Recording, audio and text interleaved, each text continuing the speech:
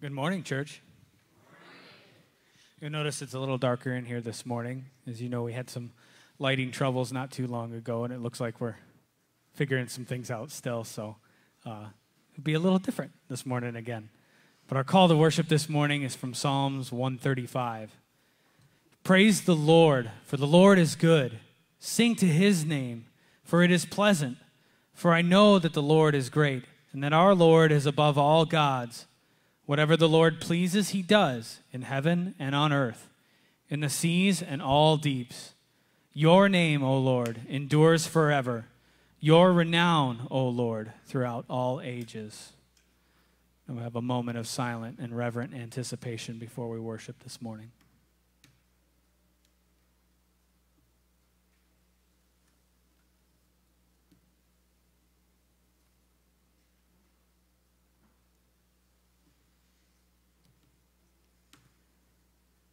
Heavenly Father, we thank you for this morning, for another opportunity to come into your presence, into your house, and worship you and learn from your word.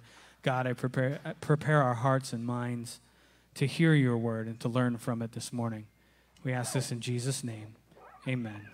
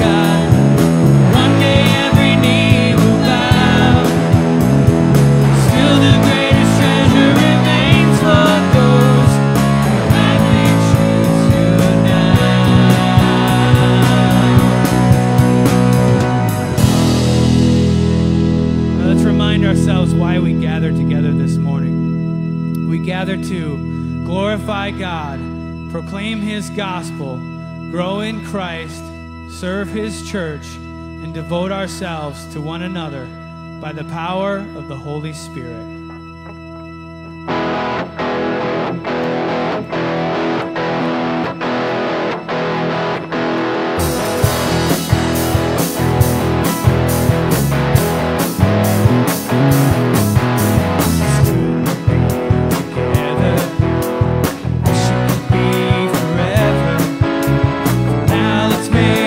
Best of it we have.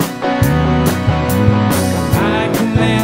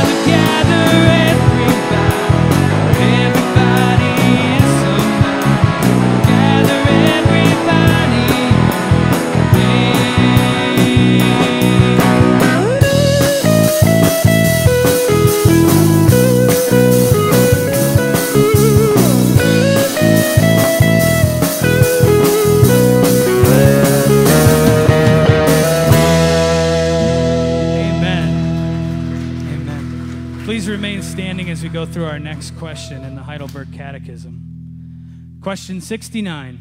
What is baptism? The immersion or dipping of the person in water in the name of the Father, Son, and Holy Ghost by those who are duly qualified by Christ. Amen. You may be seated as I ask the ushers to come forward for this morning's tithes and offerings.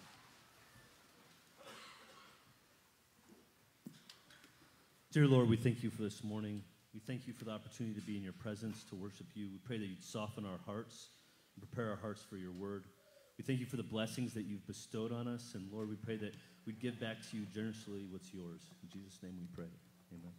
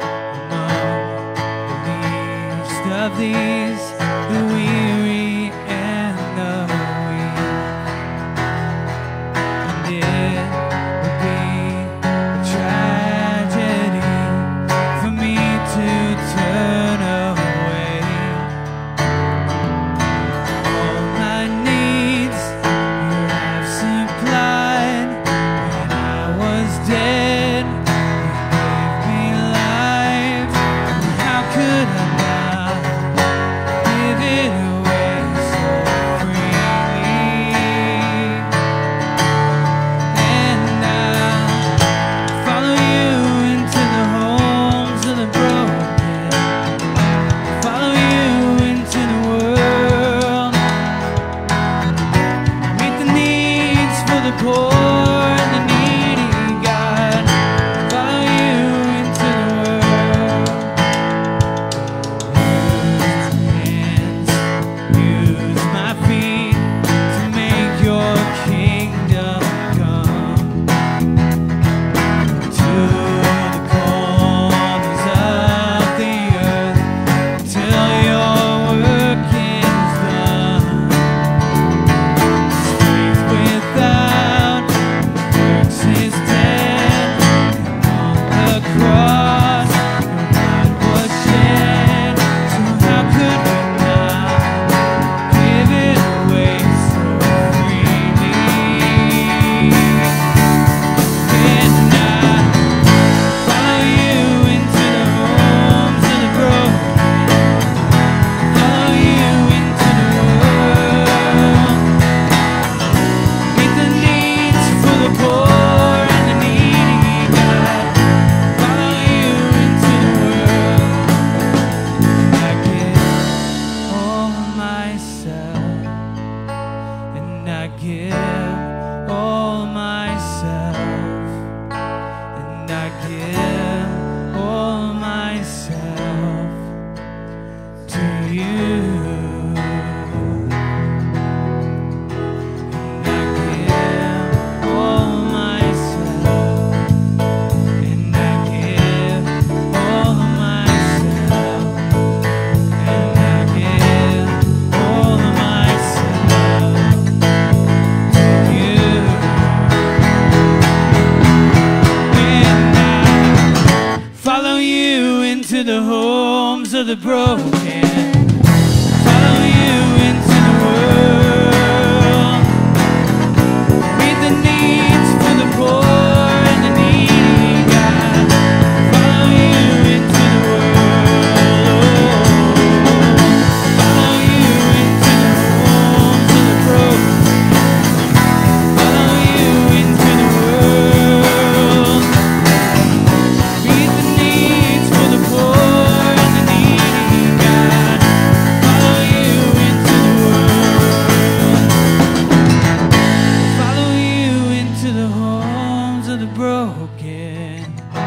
Follow you into the world. Meet the needs for the poor and the needy, God. Follow you into the world. Heavenly Father, help us to follow you into the world. Help us to be a light to others. I pray that you would bless us with your word this morning. In Jesus' name, amen. Please remain standing as we confess what we believe as Christians through the Nicene Creed. We believe in one God, the Father Almighty, maker of heaven and earth, of all things visible and invisible, and in one Lord Jesus Christ, the only Son of God, begotten from the Father before all ages, God of God, light of light, very God of very God, begotten, not made, of the same essence as the Father. Through him all things were made.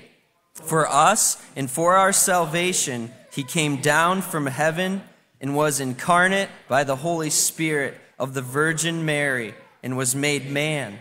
He was crucified for us under Pontius Pilate.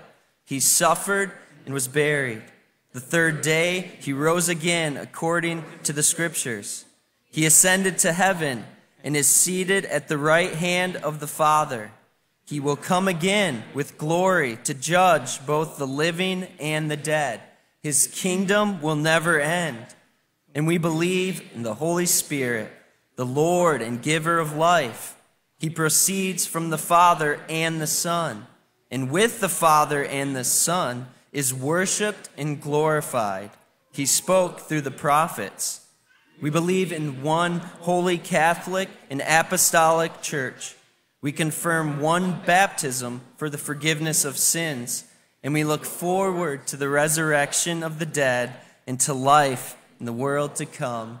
Amen. Amen. You may be seated. Well, good morning, River's Edge, and we're going to get that other set of lights on in a second. The reason we didn't have them on is it would have washed out the screen. You wouldn't have been able to see the lyrics as well. So we'll give you a moment to adjust your eyes. And we'll hopefully once again have this resolved quickly. My name is Ryan Badgerow. I'm one of the pastors here at River's Edge, and it's a blessing to get to share God's word with you today. And again, I welcome any guests or visitors. I know we have some even from California, but I can't find you right now, so I won't point you out. But it's great to have you with us, or anyone viewing online with us. We actually have a few from California, but the Walshes, they're just part of us, so I was talking about other people if you wondered. We're going to take a break from our study through Luke this morning, and we're going to look at what it means to be good stewards of God's grace. And so if you turn in your Bible to 1 Peter chapter 4, we will get there in a little bit. If you're using the Bibles provided, that is page 1016. 1 Peter chapter 4. We'll mainly be looking at verses 7 through 11. But what is a steward? If we're going to talk about being stewards of God's grace, if we're going to talk about being good stewards, we should want to know what that means. A steward is someone who is given responsibility to look after or manage someone else's property or possessions. That's the broad general sense of steward. And so when we speak of Christian stewardship, we can talk about many aspects of it, and the Bible does. But first and foremost, we remember that God created and owns all things. Everything is His. The entire universe, every blade of grass, every grain of sand, you, me, we are all created and owned by God. And so everything in creation has been given to us, specifically as humans, the earth. In Genesis 1:28, Adam was told to be fruitful and multiply, to subdue the earth, to have dominion in this way, to manage and use wisely God's creation. And as creatures made in the image of God, the only creatures made in the image of God, we have this great and precious privilege. And so when we think of stewardship, it's not just concerning money or possessions or property, although it includes that. That's usually what we think of. But here in 1 Peter 4, the apostle helps us understand what it means to be good stewards of God's grace, specifically the gifts He has given us as the body of Christ. Before we dig in, let me give you some background and the context in which Peter says this, because it's quite a bit into the letter. It's toward the end of it, actually. And so we want to know why he's saying this at this point. I will not go through the entire first part of the letter by any means, but we're reminded this is Peter the apostle. He walked with Christ. He was quite bold at times. He was sure that he would never deny Christ, and then did. He was restored by Christ to feed and care for the sheep, God's people. And Peter writes this letter pastorally in that way to suffering Christians who are scattered all over what then was, or we could call now Asia Minor, or then now would be like Turkey in that area, but other places. So this is away from Jerusalem. This isn't all Jewish Christians. But he's reaching out to them. He still cares about them, even if he's not there with them. Peter's reminding them that this life is temporary, that they are exiles on the earth. And that's a great reminder to us. We are exiles. And so whether you are suffering this morning, it's an encouragement. It's temporary. However, it could also be a warning. If you are loving this world too much, it's temporary. So take that as an encouragement or a warning this morning. So he's writing to suffering Christians, and he starts by reminding them of their salvation, the new birth through Christ. Then he calls them to holy living. And we know Paul has a similar format in his letters with a basis, a foundation on Christ and these theological truths that shore up any way we live. We don't just go and do things and live a certain way, but we do it because of who Christ is and what he's done and who we are in light of that. The practice of that theology. And so after reminding these believers of their salvation, after calling them to holy living, he then gives quite specific instructions, which includes submission to governing authorities, how wives and husbands are to relate to one another, and then how all Christians should respond to suffering in light of the fact that Christ himself first suffered and was mistreated. And we are his disciples, and we should not expect anything different. And so we get to chapter 4, where our text is found. And before we read verses 4 through 7, just briefly look, if you have it open there, at verse 1 of chapter 4. Since therefore Christ suffered in the flesh, arm yourselves with the same way of thinking. And then into verse 2, the second part of it, live for the rest of the time in the flesh, no longer for human passions, but for the will of God. All right, so this life is temporary, but this is how we are to live with the time that we have. Then he goes on in verse 3 to explain the very obvious sinful lifestyle of the Gentiles, meaning the pagans, the unbelievers, idolaters. This includes drunkenness, orgies, idolatry, similar things that Paul lists in his epistles. The works of the flesh are evident. And then Peter says human passions. He's referring to the sinful passions, the sinful lusts that we have, not saying that all of our passions as humans are sinful, because that's not true. It's a common term he and Paul use. Then in verse 4, he says that unbelievers are surprised when we don't join in. Have you ever experienced that? People are sinning. They want you to sin with them. You say no, and then they're surprised that you didn't join in. I know that's happened to me. And it may even be with professing Christians who think something isn't a sin that is clearly a sin, and they are surprised that you don't agree and join in with them. I have experienced this, but I've also sadly joined in as well, and I'm sure many of you have, and God forgive us. Then here in verse 6 of chapter 4, it's admittedly a difficult text. We're not going to look at it today, but it is important, and I want you to know I'm not purposely skipping it. We don't normally do that with verses when we go verse by verse through a book of the Bible, but today we're focusing on verse 7 through 11, and someday I would love to go through 1 Peter verse by verse. I've preached on chapter 1 before, and God willing, we will do that someday.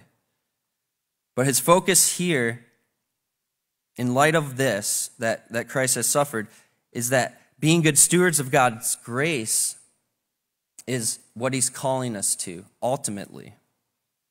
And this is an amazing privilege that we should never take lightly or think that this is something we deserved.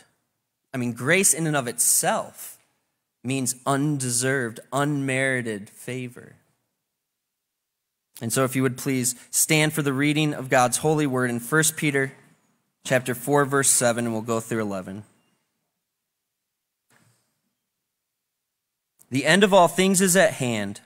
Therefore, be self-controlled and sober-minded for the sake of your prayers. Above all, keep loving one another earnestly, since love covers a multitude of sins. Show hospitality to one another without grumbling. As each has received a gift, use it to serve one another as good stewards of God's varied grace. Whoever speaks, as one who speaks oracles of God. Whoever serves, as one who serves by the strength that God supplies, in order that in everything God may be glorified through Jesus Christ. To him belong glory and dominion forever and ever. Amen. And this is the word of the Lord. Let's pray. Heavenly Father, we do thank you for your word. Your word is a lamp to our feet, a light to our path. So God, send out your light and your truth into our hearts today and teach us, help us to understand what you teach us by the power of your Spirit. Renew our minds, increase our faith. Lord, soften hard hearts, cause those who are dead in their sins to repent and believe and be made alive through your Son, Jesus Christ. Do all this, Lord, we ask, for your glory, and in Jesus' name, amen. You may be seated.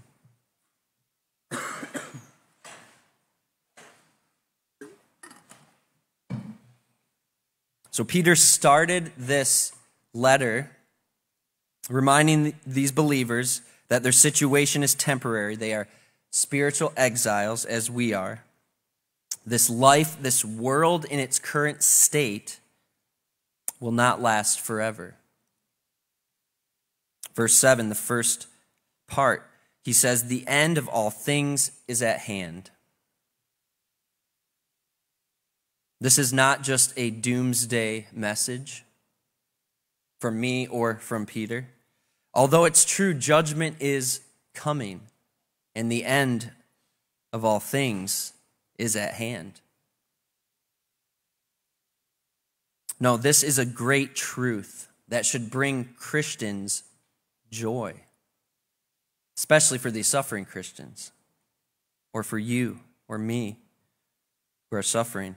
This should bring joy, not dread, but for those who have not trusted Christ or those who are just kind of faking it, as we've been talking about in the Gospel of Luke. You should be fearful. You should dread. But for the Christian, although this is true, all things are coming to an end, we should not live as escapists who think, I'm just going to hunker down and deal with everything, just kind of bear it and grin, and just get through until I die. No, Paul clearly speaks against that in his letters to the Thessalonians. Many of them had just stopped working and just literally sat around waiting for Jesus to return. That's not at all the message from any of the apostles or Jesus himself. It actually brings an urgency, and we'll talk about that. And so while it's true that to be with the Lord is far better, to die is gain, first Paul said to live is Christ. So if we are still here, it's for Christ. So we should set our minds on things above, not on earthly things. But when we do that, it'll actually make us live with the time we have left in the way that God would have us, in a way that is pleasing to him. Peter shows us how to live in light of this reality. Not to just act like nothing really matters because everything's just going to end one day and we're just all kind of pretending like things matter. No, things do matter. The things in your life, the things going on in our world. We don't want to be Gnostics who act like all things that are physical are evil and only spiritual things are really important. No, God made us physical. He made us body and soul. And so although this life is temporary, Peter's saying this is how we are to live. In light of this truth, he declares the end of all things is at hand or near. This does not mean that he thought or was declaring he knew exactly when Jesus would return. He doesn't say that, does he? Although he walked with Christ, and some could wrongly think, well, he was pretty close with Jesus. Maybe Jesus told Peter when he would return. No, Jesus clearly told the disciples, only the Father knows. So Peter isn't a false prophet here. He's declaring a truth that Jesus himself said. The whole time between Christ's resurrection and his return is considered the last times or the last days. So he's not wrong to say this, even though it was 2,000 years ago. Some believe that Peter here, by saying the end of all things, is referring to the destruction of Jerusalem that would happen in the year AD 70. And so he's helping prepare these Christians for that. It could be that's the case, but it's most likely that if he is referring to that, he's also referring to the fact that Christ will return. Because either way, whether we die or he returns, it's happening soon. The end is near in light of eternity.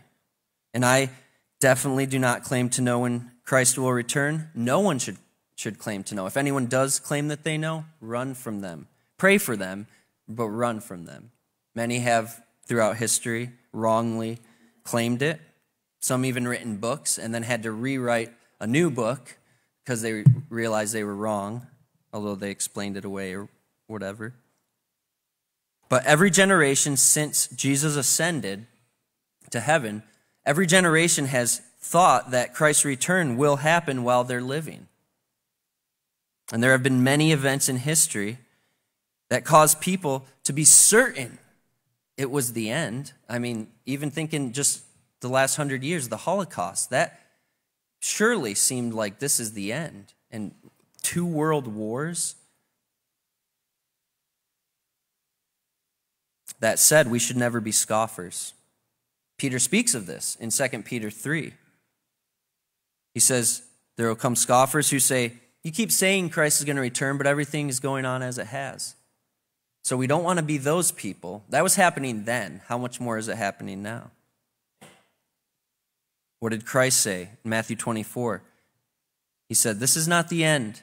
The end will not come yet, but these are birth pains. The beginning of birth pains is what he calls them. So Jesus will return. It's not if, but when. Maybe in our lifetime, it could be in 30 seconds. It could be in 300 years. But we believe it because he said it would happen. We just proclaimed it in the Nicene Creed that he will come again with glory to judge both the living and the dead, and his kingdom will never end. So, in light of this truth, how are we to live? The end of all things is at hand. So do we eat, drink, and be merry? For tomorrow we die? No, what does Peter say? The rest of verse 7. Therefore be self-controlled and sober-minded for the sake of your prayers. So this should be our personal response. Because I don't know about you, I can't control others. Have you ever tried to do that? We may think we can or hope we could. But no, he says be self-controlled. Are you self-controlled? Or do you immediately give in to every temptation and urge that you have? We spoke of it last week with Christ's temptation. 40 days of fasting. He was weak. He was hungry. He had every excuse, and he didn't give in. Proverbs 25:28 says, like a city whose walls are broken down is a man who lacks self-control. Self-control is a fruit of the Spirit, Galatians 5 tells us. So it's not something we can muster up. Don't get confused. Yes, it's called self-control, but it's a gift. It's a fruit of the Spirit. Once it starts to grow, we must nurture it, or it will be stunted.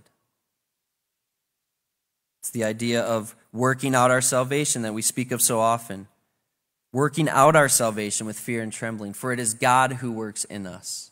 This is sanctification, being made holy over time, not saving ourselves. And this is something we all need to work on, self-control. Raise your hand if you don't need to work on self-control. And we need to also help each other with it. Because remember, Peter's saying this to a group of believers. It's an individual thing that we must do, but it's for all of us. And so we can help each other in this aspect. Be self-controlled and sober-minded for the sake of your prayers. Sober-minded in contrast to the drunkenness spoken of earlier. Clear-minded.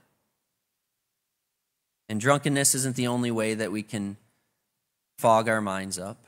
We can just numb ourselves with entertainment and other things. So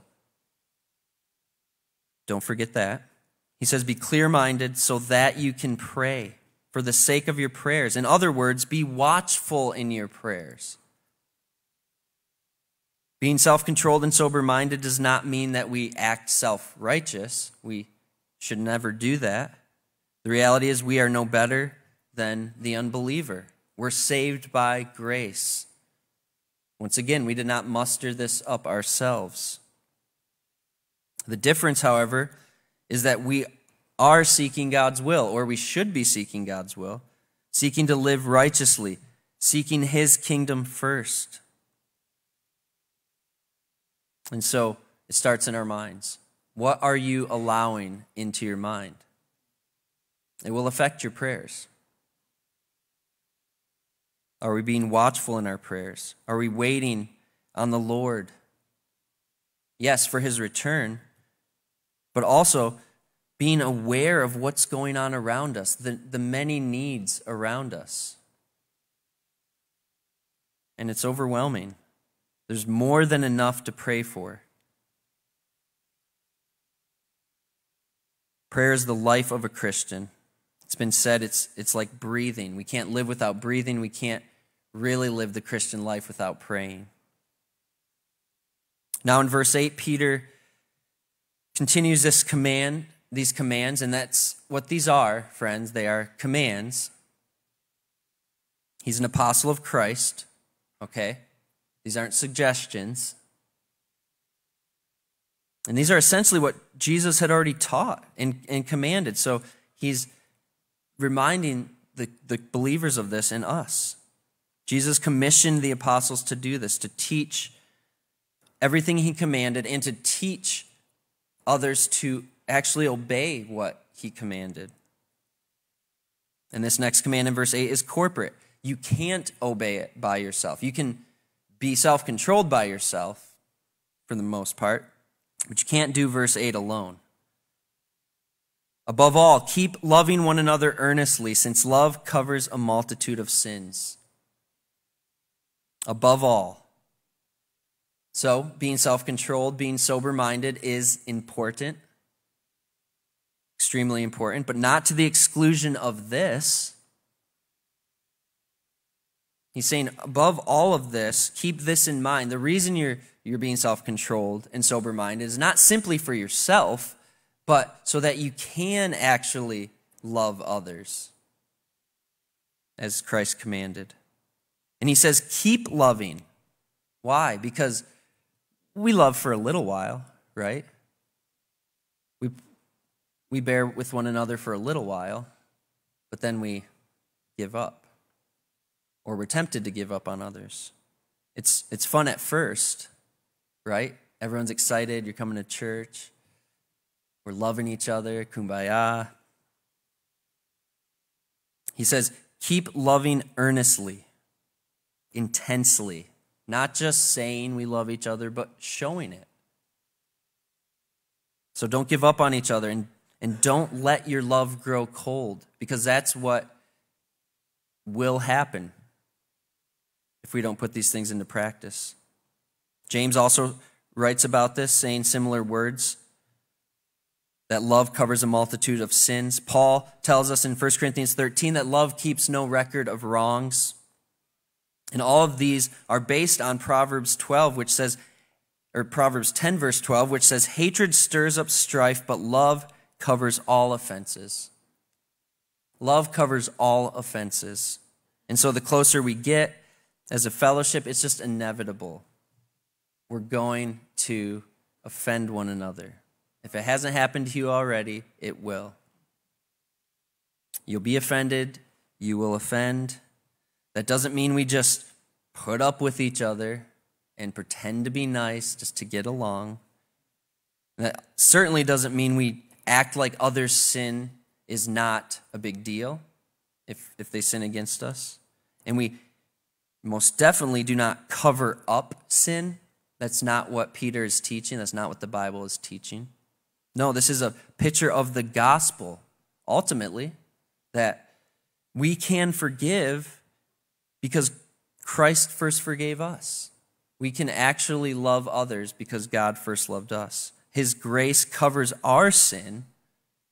And so who do we think we are to not extend that forgiveness to others?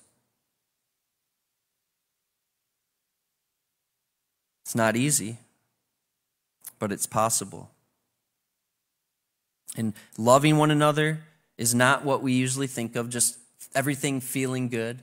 No, it means even at times speaking the truth when it hurts in love, because we actually love one another. Now in verse 9 and following, Peter shows what this love looks like practically. Verse 9, he says, show hospitality to one another without grumbling. Show hospitality to one another. So hospitality is a fruit of the love that we are called to have. What is hospitality? We may think we know. We may have an idea of what it is. Is it serving food and drinks? Inviting someone into your home? Just being welcoming in general? Well, it includes those things, but it's not all of it. Because anyone can do those things. Anyone can serve food and drinks. Anyone can invite people into their homes and just be nice. But he's speaking of genuine Christian love, Christian hospitality. And the original word, the meaning behind it of hospitality is stranger love. That's strange. Loving a stranger or a guest. So not just people we know, not just people we like, but even strangers. And of course, we know Christ reminded us even to love our enemies.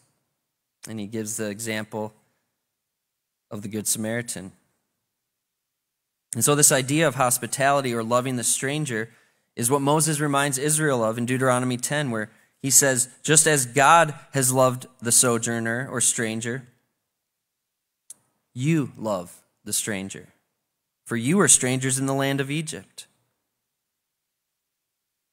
So we're reminded that we have been shown hospitality by others and ultimately by God. And Peter's command here to show this hospitality is specifically in the context of Christians. But we never forget this aspect of showing hospitality to even unbelievers. Hebrews 13, the writer says, let brotherly love continue. Do not neglect to show hospitality to strangers, for thereby some have entertained angels unawares. So you may even be serving an angel. It's possible. We could talk about that all morning. But even in the church, there are plenty of people who you don't know that well. Strangers, you could say. And we have new folks here with us this morning, recently in our fellowship, and hopefully we always will have new people coming.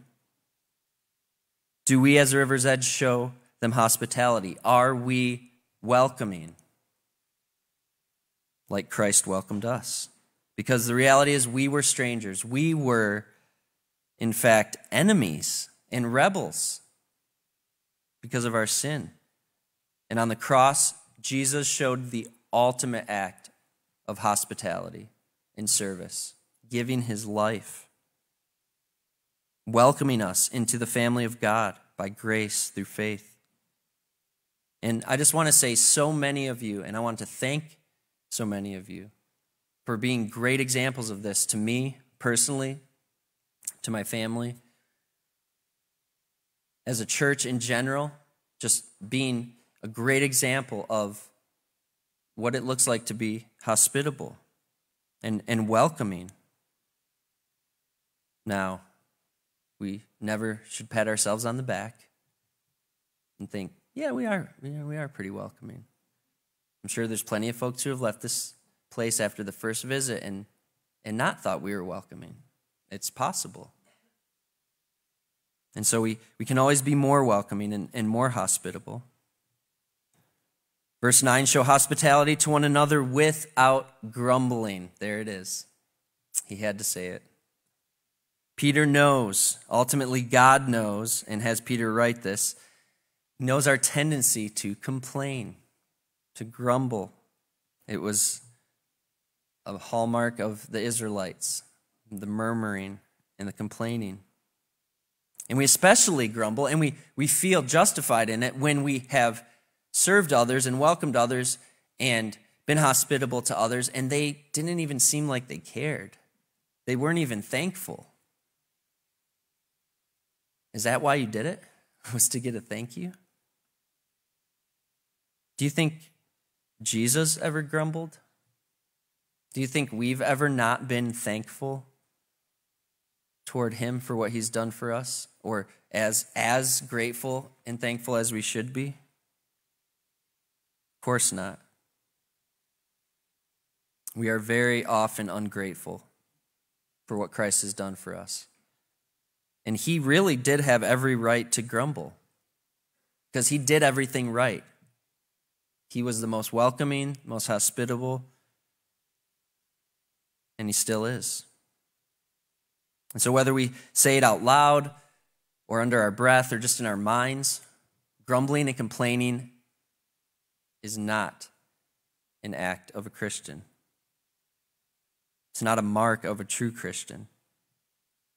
Philippians 2:14, do all things without grumbling or disputing. All things without grumbling or disputing. That's a tall order. Ryan, that's impossible. You're right, it is. Apart from Jesus, we can do nothing. But through Christ, we can do all things. Through him who gives us strength. We can even not grumble. And when we do, which we will, we repent. We quickly admit it, forsake it, and ask him to help us not.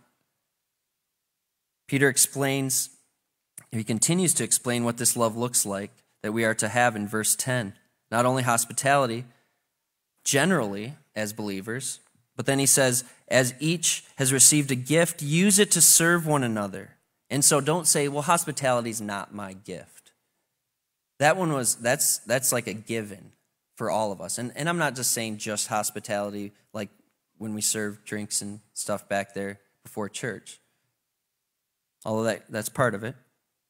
But he says, as each has received a gift, use it to serve one another as good stewards of God's varied grace. And so we each have a gift from God. Remember that. It's from God. A spiritual gift by his grace. You have at least one. Do you know what it is? Some have more. And this is different than natural talents and abilities, although God can use those and have them enhance the spiritual gifts that he's given us. But these are different than just natural talents and abilities. So we can't say, well, I'm not naturally welcoming. That wasn't a gift God gave me. However, he did give me the gift of criticism. It's not listed in the Bible. And so why have we been given these gifts? He says, as each has received a gift, use it to show others how great you are and to make them wish they were you. Is that what it says? No. We've received a gift and we are to use it to serve one another. It's Christianity 101, but we forget it so often. It says God's varied grace, referring to the fact that God's grace takes various forms in our lives through these gifts that he's given us. We're not all the same. We're not supposed to all be the same. We are the body of Christ. Paul shows and tells the example that like a body, an eye is not an ear, a hand is not a foot. I usually think I'm probably one of the armpits. But hey, we need armpits, right? We need each other to fully function and to experience and display God's grace. Did you realize that? That's what Peter's reminding us here. Paul says it like this in 1 Corinthians 12. Now there are a variety of gifts, but the same Spirit. There are varieties of service, but the same Lord. And there are varieties of activities, but it is the same God who empowers them all in everyone. So we don't want to get caught up in the details of what are our gifts and what are other people's and why don't I have that gift and why do they get it? And no, he's focusing on the Lord. This all comes from God. There's a variety, and it's supposed to be this way. God empowers them all in everyone, the same God. To each is given the manifestation of the Spirit for the common good, not for selfish gain. And this was apparently clear to the Corinthians. We went through the book of 1st and 2nd Corinthians. They were misusing the gifts. This was a major problem Paul had to correct. And he similarly writes in Romans 12, "For as in one body we have many members, and the members do not all have the same function, so we, though many, are one body in Christ, and individually members one of another, having gifts that differ according to the grace given to us. Let us use them." Basically exactly what Peter says. It's almost as if God wants us to actually get this. So Peter here is addressing this in his epistle, because every church in every part of the world, in every generation, needs to be reminded, including us. Think about it. God lets us be stewards of his grace. Isn't that amazing? He lets us be a conduit, a dispenser, an administrator of his grace. That's humbling, isn't it? So the question is, are we being good stewards or bad stewards of the gifts and the grace he's given us? Are you like the guy that Jesus spoke of who received that talent and buried it? Or will you put it to use and bless the body of Christ, and in turn really bless yourself, because Jesus said it's better to give than receive.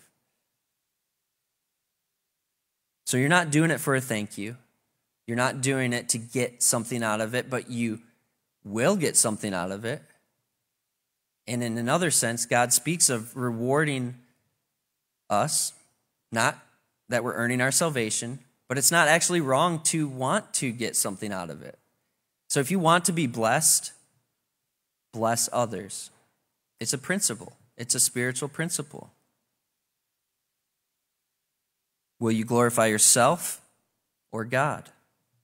Because when we glorify ourselves, we sin against God and our fellow brothers and sisters in Christ when we misuse the gifts God's given us to glorify ourselves. Peter goes on to explain a little of what this looks like. The varied grace. This is not an exhaustive list. Neither is Paul's list in 1 Corinthians 12 and Romans 12. These are examples, and I encourage you to look those up. He says in 1 Peter 4:11, the first part, "Whoever speaks as one who speaks oracles of God." And so the reminder for those who preach and teach, this is God's message. He's given it to us. We are stewards. We are to say what he said, especially when it comes to the gospel specifically. We have no right to change it. And then he says, "Whoever serves as one who serves by the strength that God supplies." So no matter how you're serving, whether it's cleaning toilets, taking out the trash, serving up front, up here, on the stage. Neither service is better than the other, although one looks and seems more glamorous. But actually, I correct myself, the one who does the lowly work, the seemingly lowly work, it's probably actually better, because Jesus said what? The least will be the greatest. First shall be last.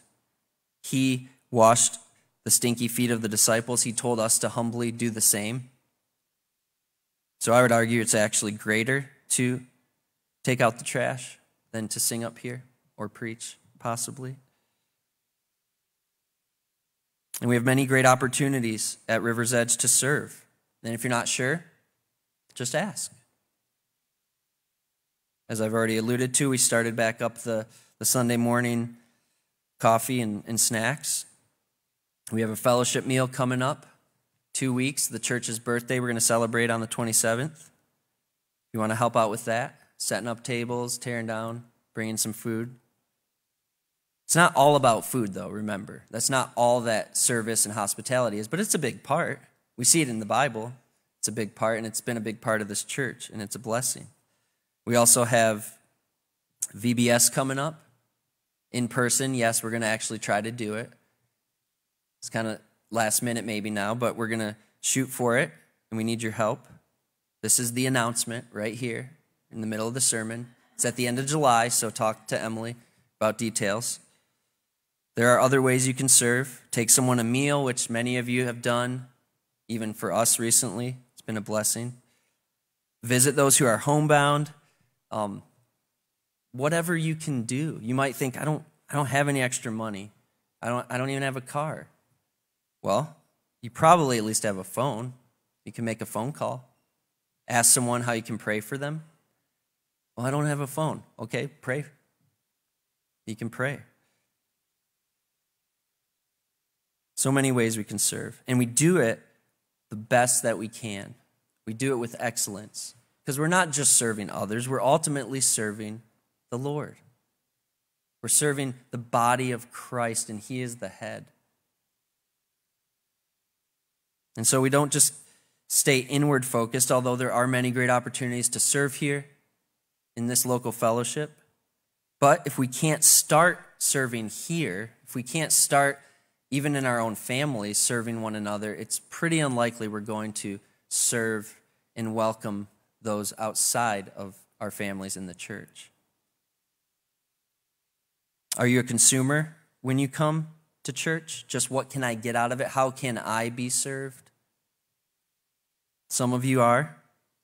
We all were at one point. And yes, we will get something. We will be blessed, but that should not be the only reason that we would come. Second part of verse 11, he says, whoever serves is one who serves by the strength that God supplies. And so I just want to say this to the older saints who maybe can't serve in the capacity you once could. Doesn't make you any less. You can still serve. He says, by the strength that God supplies. It's God's strength, all right? It was never about us. When we're younger, we can do more, and we should. But older saints, you can still serve the Lord. In order that in everything God may be glorified through Jesus Christ. It's always for the glory of God. What is the chief end of man? To glorify God and enjoy Him forever.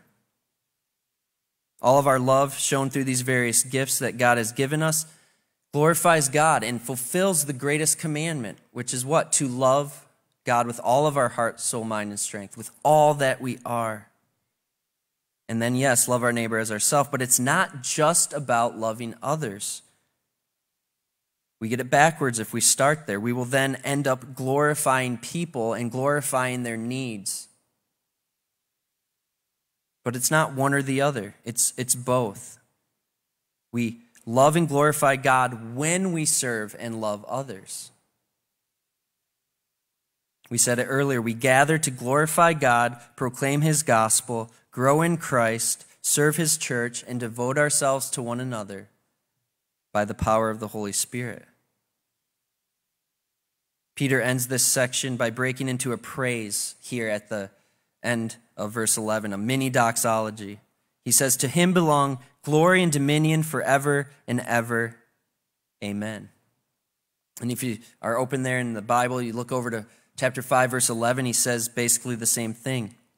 It's as if even just talking about glorifying God causes him to break out into praise because he knows God deserves all the glory. Right then and there. This was common in Paul's writings as well. And it should cause us to do the same. God is the King. He has all power, dominion, forever. Yet He has made us stewards of His grace for the time being. And so we must keep eternity in view. The end of all things is at hand. We are exiles here. Therefore, Peter says we must be self-controlled, sober-minded, watchful in prayer. Love one another earnestly. Show hospitality without grumbling. Serve one another with the gifts God has graciously given to us by the strength that God supplies. And in doing all of this, we will be good stewards of God's grace and truly glorify him. Let's pray. Oh, Heavenly Father, make it so. We are so weak, but you are strong. God, help us to remember that all we have is yours and that we are stewards. Help us to be good stewards. Lord, our lives are not even our own. We were bought with the price, the precious blood of your Son. Lord, help us to be good stewards of the grace and the gifts that you've given us. And Lord, for those who aren't sure what their gifts are, show them. And may we all humbly serve one another and not wait to do that until we think we know what our gift is, but to just serve. And God, help us not to grumble or complain, and forgive us for doing so. May we be more like you, Jesus, we ask in your name. Amen. Would you please stand? We're going to sing a cappella the first verse and chorus of To God Be the Glory. To God be the glory, great things he has done. So loved he the world that he gave us his Son, who yielded his life an atonement for sin, and opened the life gate that all may go in.